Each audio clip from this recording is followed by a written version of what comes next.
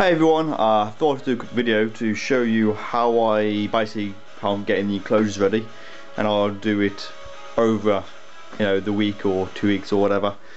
So yeah, these are the lids I haven't done, these are the ones I have done. Yeah, I thought I'd just show you how I'm trying to nip through getting these done. So I'm getting the lids, some of them aren't that good actually, some of them got little rips in them, but 2, 3, 4. Try and get about 5 at a time. See, like this lid's pretty fucked already, to be honest, if you can see that. Yeah, 5 at a time, upside down.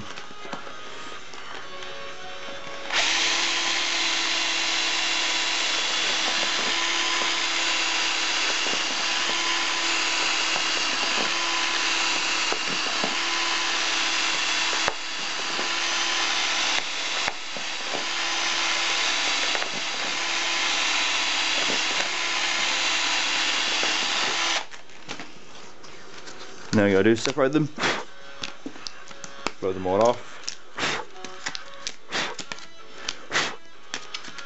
and then that's it. The 5 lids done. I've done about, I'd say probably about 40, 50 at the moment. I mean, originally I was doing them one at a time and it was taking me forever, so obviously with 5 you're doing it 5 times faster, and that's just easier for me. So yeah, that's basically how I drill the holes for the lids. I'm not sure what the next part will be yet, but obviously it will follow this. Okay then guys, well, I will continue this very shortly. Hey everyone, how you doing? It's TarantulaDan here, and I'm going to be doing a quick video to basically, I'm going to show you how I'm going to be keeping my OBT spiderlings. They are now pretty much all molted into second instars, and so I've got all the stuff ready. Got the bedding ready, all the lids and things which and the enclosures which I drilled out yesterday. And down here, see there is the some of the spiderlings. So yeah, what I'm going to do guys, I'm literally going to just pot a few up to show you how I'll do it, and then I'll whiz through it and show you it when they're all done, and I'll give you an estimate of how long it's took me. Okay then guys, well, I hope you enjoy this. You could probably hopefully this will be beneficial to any of you, and yeah, let's get started. Okay then, so the first thing we'll do first is of course take a lid, so there's no bits on it, and take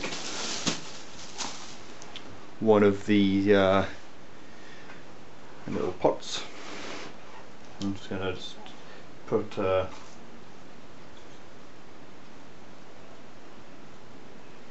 little bit of substrate in there. Probably not loads, but see, it's about half full. And then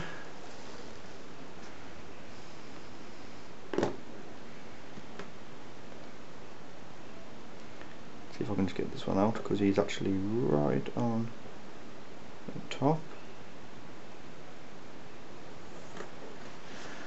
You can see him there,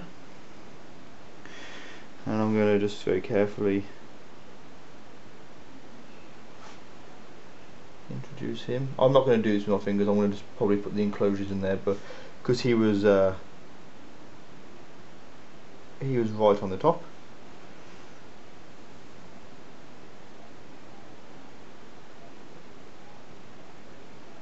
There we go.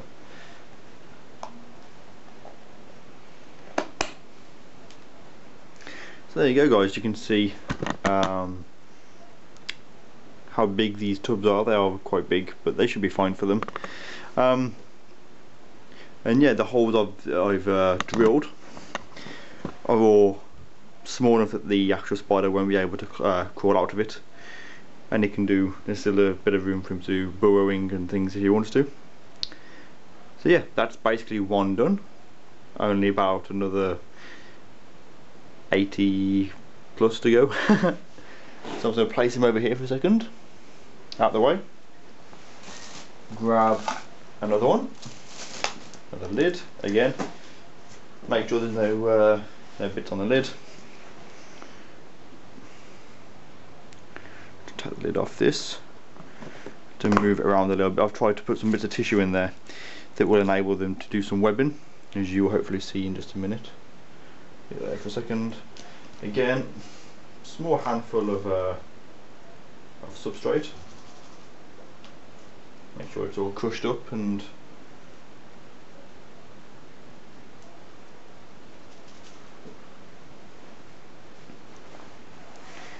then if I just pick up the tissue, there's only one on this one. This one's actually only recently molted, it's still quite pale, but I am still going to move them in because I've actually found that a couple. Come on then.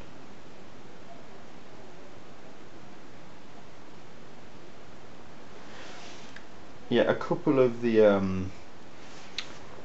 well, I found one in fact just underneath. Let me just put this on.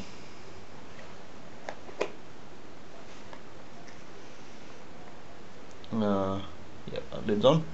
One of the spiderlings, I presume it was actually a nymph too. If I just find it here,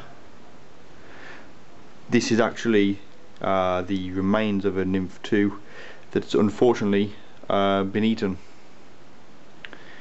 It's just basically the legs and the carapace. The actual abdomen has gone. So yeah, he got eaten unfortunately, which is of course a shame. So I thought they'd be fine for a couple more days. I was going to do it on the weekend, but it's not worth waiting, to be honest. You can see them all there. A couple of them are still in their nymph stage, but all of the actual spiderlings I will be transferring today, and I'll probably do a couple more probably next week. So yeah, I'll do one more, guys, and then I'm going to stop filming, and well, I'll just carry on myself. Obviously get it done as quick as I can.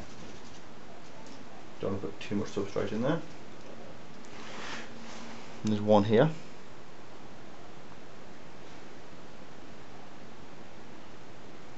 Come on, mate.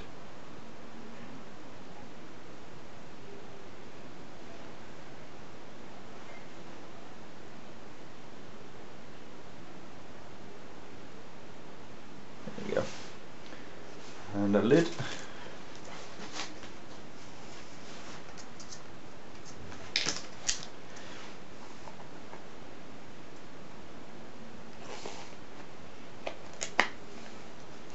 There you go, you can see it should be absolutely fine for them.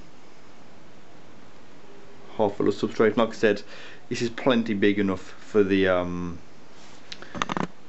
spiders. You can see it's actually, you know, quite big for them, but should house them fine for a few molts. So you guys, I want to stop filming, and I will show you it once they are all done.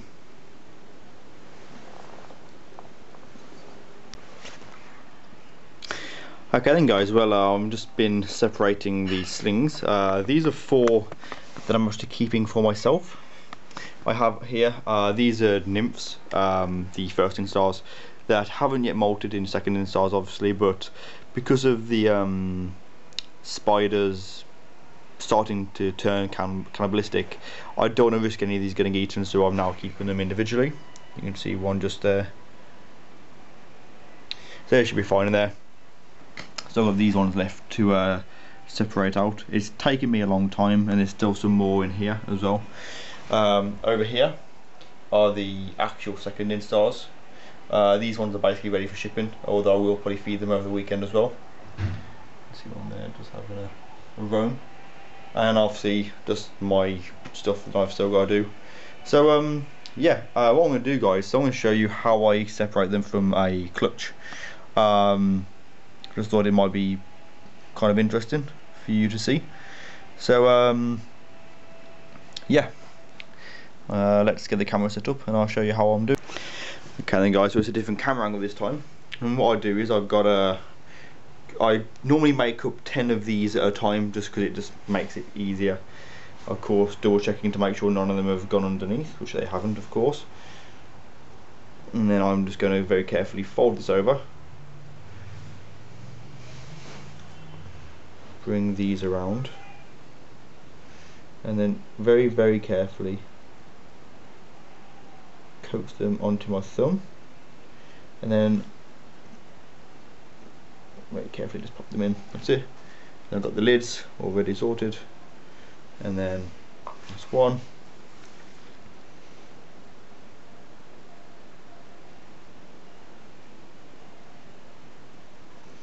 Actually, if they're, it's a bit awkward because of that group there, but you can also put the tissue paper down into the actual tub, and then kind of coax them onto it that way. And it does work. The only problem with doing it that way is I find sometimes the actual spiders will go underneath the tissue paper, and then you're faffing around trying to, you know, sort it out. So yeah, that's how I've been transferring the nymphs, and I'm keeping them in piles of 5 just because it makes it easier for me to count. Obviously these ones will be sold later, so I've got 21 nymphs. They still haven't popped yet, but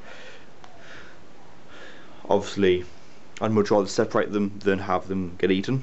I'm sure they will appreciate that as well. So yeah guys, I've got 2 more pots here, so I might as well. In fact, I'm going to make up another few, another 8, and then I will carry on. So give me a second guys. In fact, I want to show you how I do it quickly, so make sure I count them out. 1, 2, 3, 4, 5, 6, 7, 8. 8 done. And then I make sure that the substrate is all soft. You don't have any lumps in there. And then literally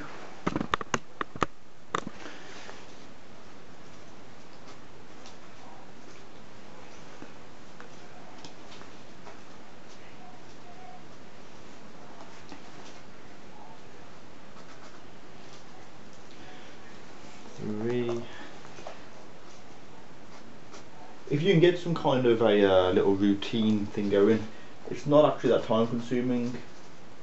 I mean, I can fly through doing this pretty quick, to be honest. Just try now, I suppose, try and find what works for you. And luckily, I mean, I'm only doing this with like 80 slings or whatever. Well, there's some slings, some are nymphs.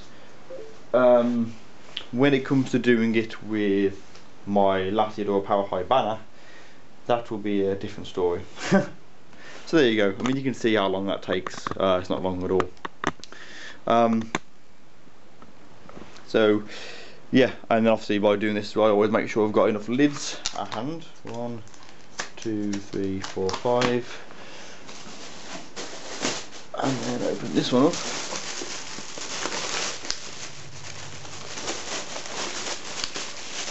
Take out a whole bunch of them.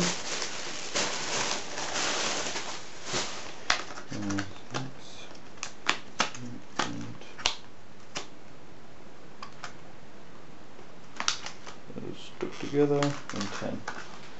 There we go. So yeah, and then that way it's easier to keep account of things and how things are going. So yeah, I'm going to carry on, and I'll show you towards the end when they're actually all potted up. Okay then guys, well, they're all packed up now. That took slightly longer than I would have liked, but no problem, I suppose. So yeah, numbers. I have 40 spiders that are second instar. So these will probably be sent out next week. I'll probably give them a feed over the weekend. And yeah, they're all obviously kept individually. And I will be sending them actually as they are. What I'm going to do guys is I'm going to put some tissue paper on top of the substrate and then wrap it up from there, so that then you can take out the tissue paper and you've already got the substrate in there to last it for a few molts. So yes, there's 40 second instars. I have 34 which are still nymphs. Now I was going to leave these in, but because they were in the web it was really awkward to try and, you know, get them out, to try and get out the second instars and leave the first ones. So I decided I'll just get them all kept individually as well, and they should be fine. And then over here, of course, having first pick, there's 5 spiders that I've decided these are the 5 that I'm going to be keeping for myself. So yeah, they're not I mean, there's nothing special about them. They're just ones that I found that when I was moving, they would be the ones that would try and escape from the tub while I was trying to move them. I saw that as like them volunteering themselves. So yeah, those are the ones I'll be keeping for myself. So yeah, overall, oh, excuse me. Overall, not that bad really. Took like I said, took slightly longer, but it's all done now. So yeah guys, hopefully you've enjoyed this video, and if you do buy from me, I hope you enjoy your new spiders. And yeah guys, thank you for watching, take care of yourself, and as always, check back for more videos.